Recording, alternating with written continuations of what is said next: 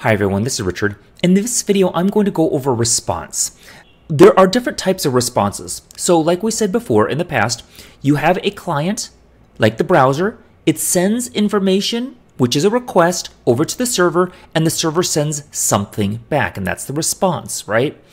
And this got me puzzled for a little while. So when we return response.ok, you could put whatever you want inside of here. It could be text, it could be a number. I think it could be a number. Yeah, it could be a number. Wait. Didn't start yet. There we go. It could be a number. You could return anything you want to right inside of here. Okay, so you send a request over, it catches some information, puts it in the response, and sends it back. But there are other types of responses as well. The type of response is given a number, typically in the hundreds, 200, 400, 500. There are other types, but these are the basic ones. I'm going to stick with this before we get into more advanced stuff if I ever get there.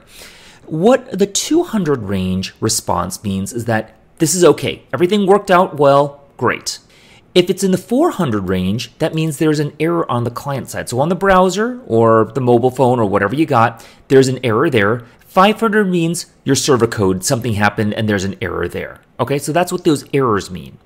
And so if you say return response accepted, this is going to be a 200.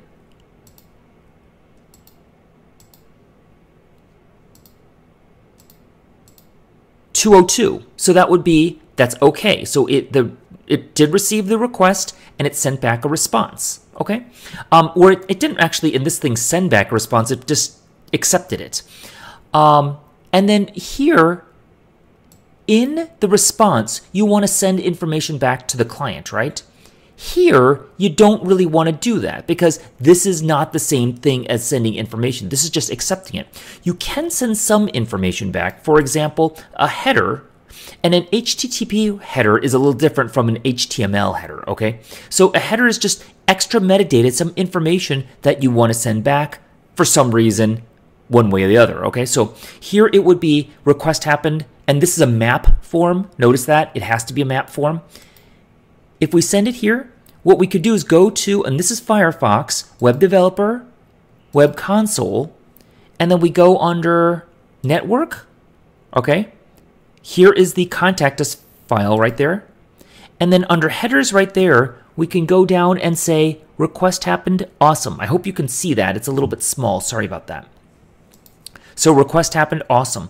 And this first key, rate key value, so it's a map. The first key has to be a string and it can't have any spaces in it. That's just the rules, okay? And a bad request, response.bad request. So what number would that have? That's 400. So that means that there's a client error. So if you have a client error, you're going to want to route it through the response.bad request. And if you looked through here again, here, headers, request result, bad request happened. Just like it says right there. Again, I'm sorry if you can't read that. That's just the header that's in the browser itself. Okay? So that's 400. The server error is going to be, this is dead code right here since, okay, so the server error, hang on, is going to be 500, right? Server error. 500 right inside of here. And response.unauthorized is going to be a 401, a client error, because I didn't have the authorization to get inside of here. It returned that. So what I thought was the response would give you back a lot of information. But what confused me at the very beginning is the only time you really want to send information, a significant amount of information back to the client is when there's an okay. So when there's the accepted bad request, you really don't want to send so much information back. There's no need to. All you're sending back is a feedback saying it didn't work. Okay, there's something wrong here. I'll tell you where the problem is, but I'm not going to send you more information because there's an error there. the response.ok is where you'll actually get the value from the response and send it back. So we'll have to stuff whatever information we want into the parentheses, into the parentheses right there inside that parameter, and send it back to the client and go from there. Okay, so very brief.